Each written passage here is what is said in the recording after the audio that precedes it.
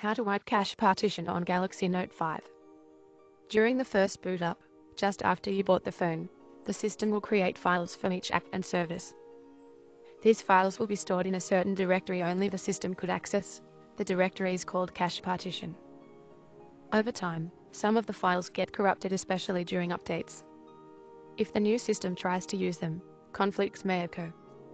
Hence, you need to delete the obsolete files so that the new system will create new ones, but since you don't have access to those files, you need to use the procedure that Android developers set up for your wipe cache partition via recovery mode.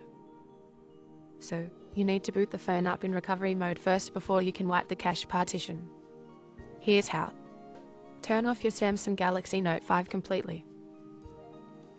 Press and hold the volume up and the home buttons first, and then press and hold the power key.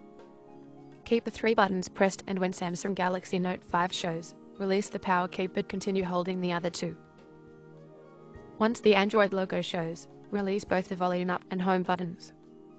The Notice Installing System Update will show on the screen for 30 to 60 seconds before the Android system recovery screen is shown with its options. Use the volume down key to highlight the option Wipe Cache Partition and press the power key to select it.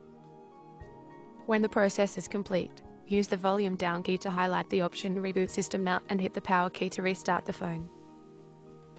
The reboot may take a little longer to complete, but don't worry and wait for the device to become active. Among the issues that may be fixed by this procedure: phone got stuck in the logo during boot up. Device entered the boot loop or can't boot up successfully. Phone randomly reboots after an update.